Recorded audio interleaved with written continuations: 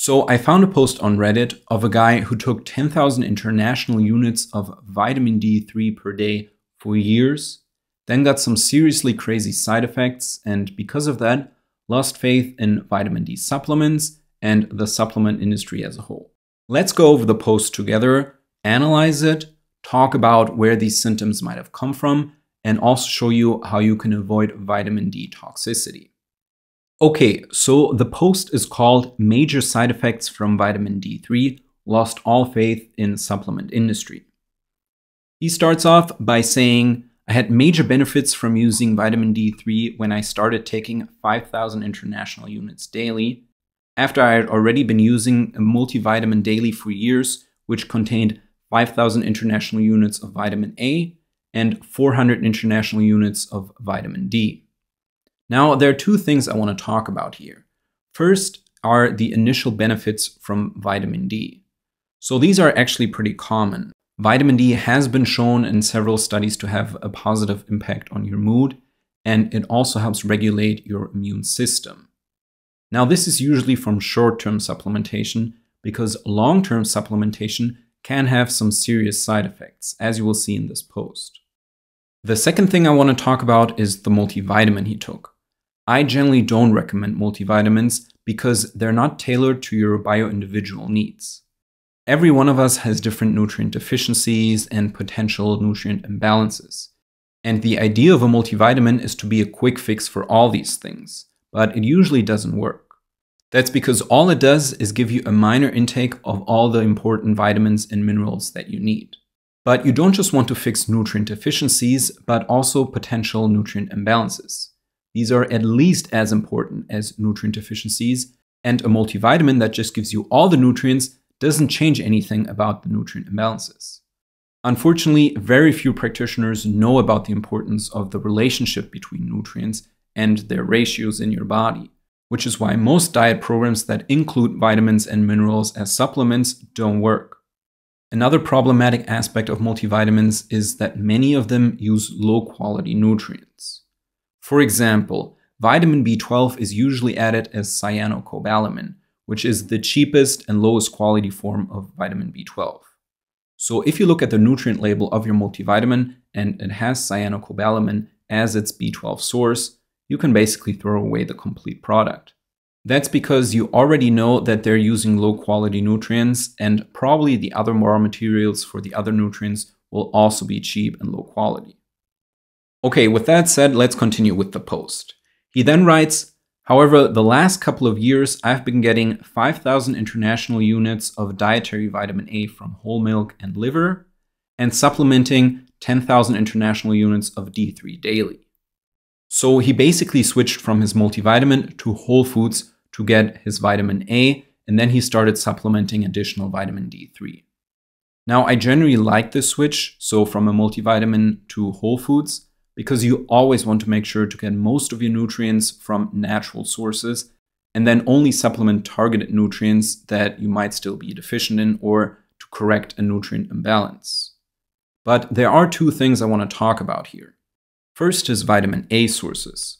So the whole milk probably didn't do much because 100 milliliters have around 100 international units of vitamin A.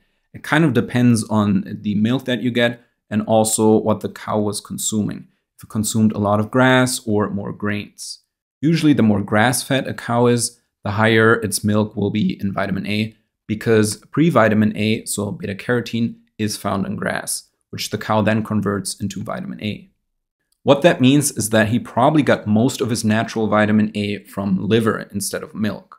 Now, liver is a good vitamin A source. 100 grams usually have between 5,000 to 20,000 international units, so it's really packed with vitamin A. But you need to be careful when consuming liver regularly. I know it's become quite popular on the internet, especially with primal diets, to eat more organ meats, especially liver. But the main drawback of liver is that, keep in mind, it's our main detoxifying agent in the body. So all the toxins that your body cannot get rid of will accumulate in the liver tissue. This can be things such as heavy metals, pesticides, pollutants, really anything that the body wants to get rid of. When you consume these toxins, so for example, when you breathe polluted air or when you eat a food that's contaminated with heavy metals, your body does two things. It will either try to directly detoxify this through the liver, or if it can't, because you might have a sluggish liver or it's not working fast enough, it will push these toxins into the tissue. Another problem with liver is that it is very high in copper, and many people are already copper toxic, so they have a very high copper load on their body. This is explained in more detail in a different video, but basically when you consume liver, you are consuming these potential pollutants along with the copper, so you could actually make things worse. My advice here is to check first if you suffer from copper toxicity, and also if you decide to eat liver, get the cleanest source you can find. Sometimes this means going organic, sometimes this means buying from a local farmer. Besides the whole milk and liver, he also said that he started supplementing 10,000 international units of vitamin D3. Now, this is a fairly high dose. The RDI for vitamin D is 600 international units in the US. I know this RDI is controversial and many people would like to see it higher, but still 10,000 international units is a multiple of that RDI. So you're really talking about high dosing vitamin D here. Keep that in mind for the rest of the video. Because next he talks about his symptoms. I will first read through all of them and then we will analyze each step by step. So he writes, I had every hypercalcemia symptom as well as fatigue, edema, loss of appetite, and more. I was blaming all kinds of different things. When I read this, I actually thought to myself, this is a textbook example of vitamin D toxicity, something that very few people are familiar with. Now, the following explanation will obviously be speculation. This is not medical advice, but the nutrient relationships that I will explain are well studied. And even though this guy probably thinks he's the only person in the world with these problems, he definitely isn't. Like I said before, it's actually a textbook example of taking too much vitamin D for too long of a time. First, hypercalcemia, which is defined as too much calcium in the blood, but he probably means overall too much calcium in the body. You have to understand that vitamin D increases calcium absorption. It does this through your stomach because calcium is absorbed through vitamin D receptors that line your stomach. The problem with calcium is that it is a very complex mineral. You do need it in large amounts because it makes up our bones and teeth, but you don't want it in the wrong places either. Because when calcium comes out of solution and hardens over time, this leads to soft tissue calcification. There are many pictures online of what this looks like, and it even shows up on X-rays. It's pretty crazy. Soft tissue calcification really just means that you have calcium in the wrong places, so in your soft tissue, and it usually also means that you're deficient of it in the bones and teeth where calcium is actually supposed to be. The reason for this is that your body is no longer able to keep calcium in solution. I have a video that goes over soft tissue calcification in more detail.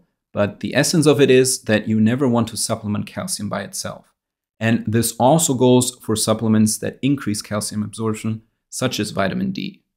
You always also need calcium cofactors, such as magnesium, sodium, and potassium, which keep calcium in solution, and vitamin K2. From what I can tell from this post, he didn't supplement any of those. So that's why he suffered from tissue calcification. Next, he described that he had fatigue. So a basic loss of energy. Now, there are two ways of how high vitamin D supplements can cause fatigue. One is through depletion of magnesium, and the other is through depletion of potassium. Magnesium is needed for your muscles and your nervous system to relax. So if you take high doses of vitamin D that directly deplete magnesium, your body will be under constant stress and your muscles will be chronically tense. Potassium is needed for the electrical charge that signals to muscle cells to contract. So also, if you're potassium deficient, you will also be fatigued because your body cannot create the signal to actually get your muscles moving. Just like in the case for magnesium, vitamin D supplements deplete potassium. So the more of them you take, the more you run the risk of being potassium deficient. The problem with magnesium and potassium is that most people are already deficient in them even without taking vitamin D supplements. So if someone then comes and takes very high doses of vitamin D without watching their magnesium and potassium levels, in 99% of the cases they will be magnesium and potassium deficient if they weren't already before. In fact, a magnesium deficiency can even be the reason for your low vitamin D levels. Your body basically compensates for the low magnesium because it doesn't want to lose any more of it by lowering your vitamin D, which could actively use up even more magnesium, making your deficiency even worse. The third side effect he talked about is edema, so a natural swelling caused by too much fluid trapped in your body's tissue. Now, I can only speculate, but this is probably also due to the potassium loss that was caused by the supplement. That's because sodium and potassium need to be balanced in your tissue to function correctly. If you knock down your potassium levels, the sodium in your body will automatically be dominant over the potassium. And as you probably know, sodium causes water retention. So the main reason for his edema was probably a sodium and potassium imbalance that was also caused by the vitamin D. And lastly, he talks about a loss of appetite. This can also be due to many reasons. A possible one would just be more stress, because as your potassium is lowered and your sodium takes over, so does your stress response, because sodium and your stress response are tightly linked. And as you probably know, the more stressed you are, the less appetite you have. It could be that, or it could be something else. It's difficult to say without knowing more. The post then continues with, "I'm pretty sure I'm starting to lose weight too, literally just from stopping vitamin D3. Whatever its interactions are with vitamin A, it's obviously seriously problematic. I've heard vitamin A is important for fat loss and overall health." Let's first talk about the fat loss and then about the interaction of vitamin A and vitamin D.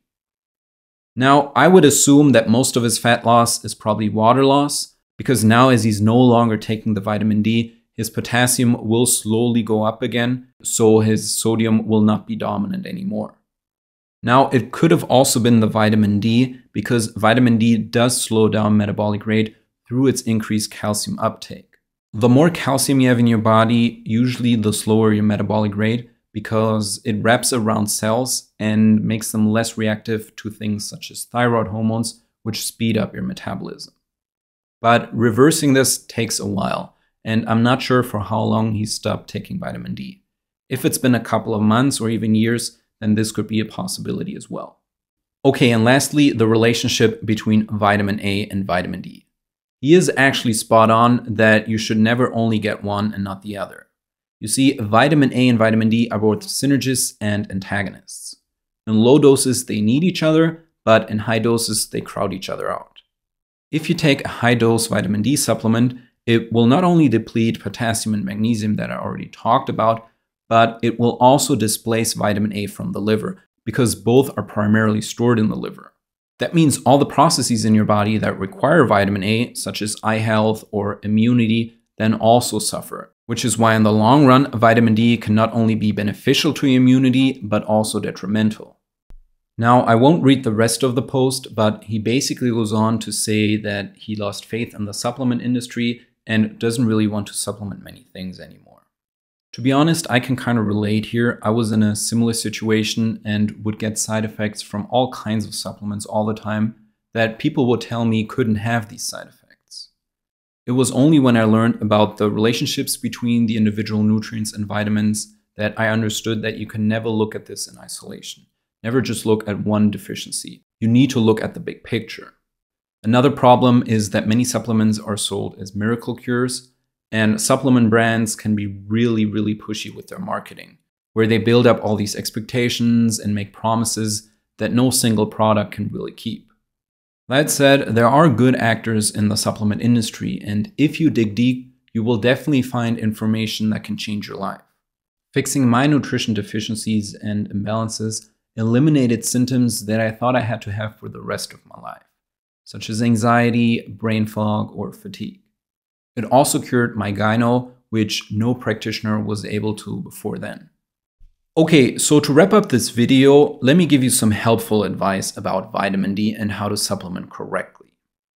The first thing you need to understand is that it's not the wonder supplement that it's made out to be. Guides on superdosing vitamin D look at studies in isolation and don't take into account nutrient interactions. The most important interactions are that it increases calcium uptake and it lowers vitamin A, magnesium, and potassium. If you want to increase your vitamin D levels in a healthy way, first fix your potential magnesium and potassium deficiencies. Often, if they go up, vitamin D goes up along with them without you doing anything. Next, if you want to directly consume vitamin D, focus on natural sources. So this could be either through more sunlight or through foods high in vitamin D, such as cod liver oil. The important difference between vitamin D foods and vitamin D supplements is that the vitamin D in the foods is organically bound and sulfated. This makes it not only more gentle on the body, but also somewhat water-soluble. The organic vitamin D actually helps guide calcium to the bones and where it's supposed to be, and doesn't just increase the uptake like synthetic vitamin D supplements do. And lastly, to avoid vitamin D toxicity or any nutrient toxicity, because anything in excess can become problematic, you want to keep an eye on the big picture. That usually means getting a hair analysis and not a blood test to test for nutrient deficiencies, and then working with someone who is experienced and who knows what they're doing to figure out a diet and supplement regimen that works for you. I have tons of videos about this on my channel, so make sure to check them out, because the wrong supplements can destroy your health, but the right ones can completely change your life.